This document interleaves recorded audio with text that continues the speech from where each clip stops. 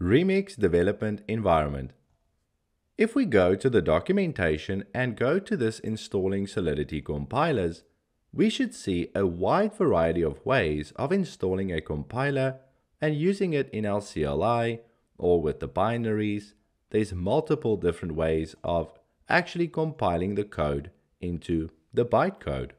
Most of these ways of using the compiler is a bit more advanced and is out of the scope of this course. So, for us to get used to using Solidity and compiling it, we can make use of an IDE, an integrated development environment. An IDE is great because not only does it help us with the compilation step, but also can help us in the deployment and testing phases as well. An example of a development environment is Remix. Here we can go to remix-project.org and feel free to read up more what the team does, but we can see that they have a development environment for desktop, but most importantly, they have the same environment for the browser. So let's click on that, and you can find the browser IDE if you go to remix.ethereum.org, and this is how it looks. A Solidity development environment right here in our browser for us Solidity developers to write code, deploy it, test it, and have some fun. It's important to note that Remix is great for learning Solidity and testing smart contracts, deploying it on the fly. It is really good for that. But when it comes to bigger projects and proper blockchain development, I highly recommend a local development environment. Later on in this course, I will show you how to set one up. For now, let's get used to Remix and how we can use it. Let's start by familiarizing ourselves with the layout. On the right hand side, this big panel over here, where it says Home currently, basically this is our working area where we will be writing smart contracts. For example, it now says Home, but I'm going to close this, and instead I'm going to open a random smart contract by selecting it in this File Explorer. I can open multiple smart contracts, and in the working area, I can switch between them over here at the top and also just simply close them. Right below our working environment, and we can open it up by dragging this slider.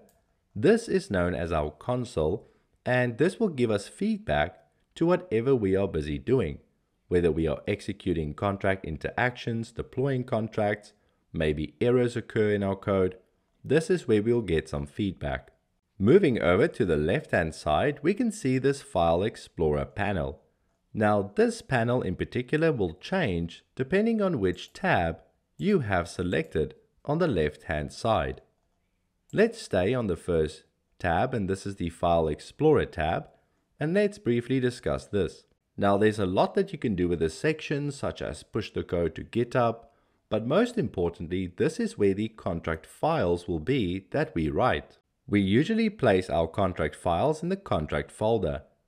For the rest of the folders, if we go to the readme.txt, we can see that the scripts folder contains 4 TypeScript files to deploy a contract. It references the storage file currently that it's deploying. So if we look at it, we can see that it's trying to deploy this first file. And this we can use on our own by simply replacing the file's name. We won't need it when we use Remix. For the test folder, this is where you can write some tests, and it shows you how you can test the smart contract. We will cover test when we look at the local environment that we are going to set up later. For now, this is not needed as well. But this just gives you a description of what all these files are for. Now let's focus our attention on this drop-down. This simply shows us what workspace we are currently in. You can create multiple different workspaces for different use cases. Let's create a new workspace for this tutorial series. To create a new workspace, simply click on this Create icon. Then we get to select a template. I'm going to leave mine as default, and then I'm going to rename this to say learning_Solidity. And click on OK. We should now see our new workspace, Learning Solidity, and we can always switch between other workspaces. Let's stay on this one, and this is the one we will use. Great, so let's move on. Now we can move over to the next tab, which is Search in Files. Basically, if you have a lot of files, you can easily find things that's in files by searching in here. And if we go to the next tab, this is the Solidity compiler. By now we know that a compiler has different versions. So here we can select a whole list of them. But how do we know what compiler to select? Well, this will be determined by the code file that we write. Let's look at this owner.sol. If we go at the top, we can see the Pragma Solidity compiler version that it will require over here. The syntax tells us that this code will accept any compiler from 0.7.0 to 0.9.0, and our compiler is currently on 0.8.17, so this is perfectly fine. We can verify this by either clicking on Compile the owner.sol, and there it is successfully compiled. We can see now all this information about the contract and also this green tick. We can also go ahead and switch this auto compile on, meaning if anything changes in the file, it will automatically compile. Now let's see what will happen if I choose a very low compiler version, maybe something here in the 5s.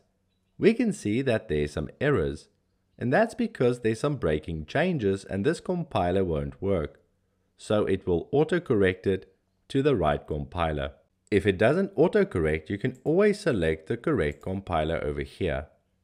Okay, so let's move on. And two of the most important things on this compiler that I need to mention is that here you can copy the ABI as well as the full-on bytecode of this contract. Another thing that happens when you compile a contract is if we go back to our files, we can now see in our contracts folder is an extra folder called Artifacts. Artifacts is a folder that's generated at the compilation step that holds the ABI, the bytecode of the contract, and so on. This will just be auto-generated. Also note that dependencies get imported as we compile, because sometimes smart contracts make use of outside smart contract source code. So it imports it over here. Okay, let's move on to the deploy and run transaction section. Now the first really important thing about this section is the environment that you are about to deploy this contract to. Currently, the selected environment is the Remix VM Virtual Machine and the London one. This means that when we deploy this contract, Remix will emulate in the browser a copy of how the Ethereum network works. And they will provide to us a set of accounts that we can test with. Each account has 100 test Ether. This makes it very convenient to test and deploy smart contracts. Alternatively, if we wanted to deploy to the real Ethereum main network, what we could do is select an injected provider such as MetaMask. There's many other providers as well, but let's take a look at this one. So if I select it, this will now pick up that we are on the main network one. So in our case, this is only our wallet that shows up, the one in our MetaMask over here. Now this is the real deal. So if we deploy this contract like this and hit deploy, this will actually be on the live Ethereum network.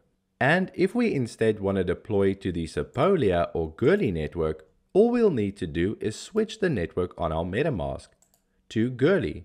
And as you can see here, it's busy changing. Now it's on the Gurley network and it's reflecting the account's Ether. The same with the Sepolia network, as you can see.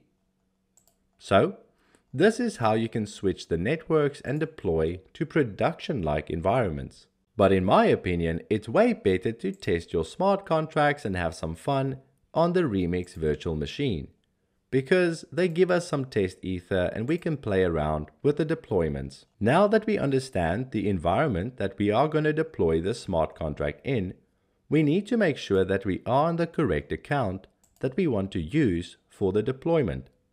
Next is the gas limit that's going to be sent with the transaction, and a value in Way or you can switch it to Ether. This value is sometimes required when deploying a smart contract. It all depends on the contract that you are deploying. And next, you need to select the contract that was compiled by Remix. So we only have these two, and I don't want to deploy this contract. Instead, let me deploy this storage contract. I'll select it, go back, make sure that it is compiled. And in the deploy section now, I can make sure that it is indeed selected. Okay, so let me click on deploy. We can now see that three things occurred. Firstly, our balance was deducted, and this was the gas fee that was required to deploy this contract. Secondly, down here we see a new contract deployed. We can copy its address here, or we can expand it by clicking on this drop-down arrow over here. Now we can see some of the functions that's exposed in this smart contract. We'll get to that in a second. The third thing that occurred was this confirmation of a transaction. We can also expand this and see some of the data that was sent with this transaction. Notice how quickly the transaction was processed, and that's because this is not a real blockchain where the transaction needs to be mined, but instead this was just happening because it's an emulated environment. Okay, but now we can go ahead and look at these functions. We can see that some of them are blue and orange. This is just a Remix coloring convention to let us know what functions are going to change the state. Orange functions changes the state and has to do with data manipulation, and the blue ones doesn't change state but simply returns a value. If you feel a bit confused, don't worry, because we're going to code all these things from scratch. Just know to call one of these functions, you can simply click on it, and there it returns a value 0. We get the confirmation of the transaction over here in the console. If we want to store a value, this is what this contract does. We can type in maybe 33, store it, and retrieve it like so, 33. And a contract, as we know, also has a balance. So here we can see the Ether balance of this contract, which means if we were to send some Ether to this account that we copy, and this is how it looks, I'm just going to paste it in here. If we send it to this address, this balance will update.